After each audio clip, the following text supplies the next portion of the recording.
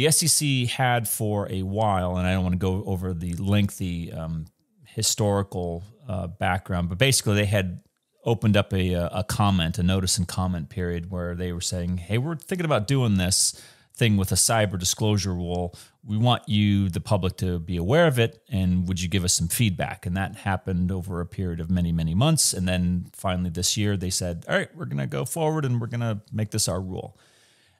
And essentially, here's what the rule says and what it means. And I'm quoting here from the Forbes article. According to the new rules, public companies will have to disclose a cybersecurity incident within 4 business days of determining that the incident is material. What does material mean, I wonder? That's my comment, not theirs. A material cybersecurity incident is one that is likely to have a significant impact on the company's business, financial condition, or operations. It's a fairly broad definition, but nevertheless, that's their definition.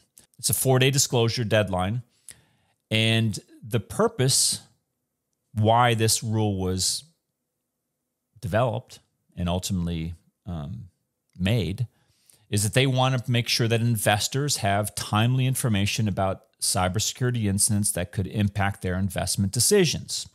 It seems pretty common sense. The SEC says we want to have 4 days where if you have a cyber incident, you have up to 4 days to disclose it. If you go beyond that, that's going to be a material negative impact on investors. Investors obviously have a right to know whether the public companies that they're trying to invest in or actually own shares in are being breached. You could see why that would be a material thing to know as an investor. Makes sense, right? Nothing too earth-shattering here.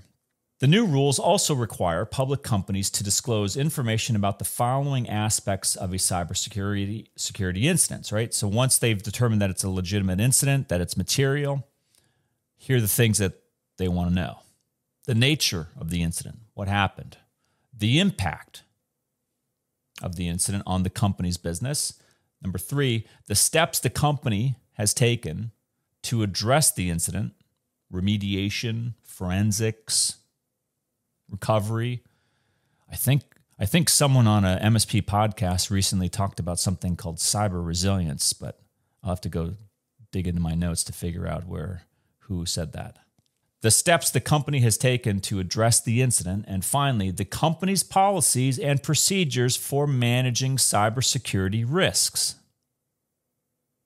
All right, did you get that?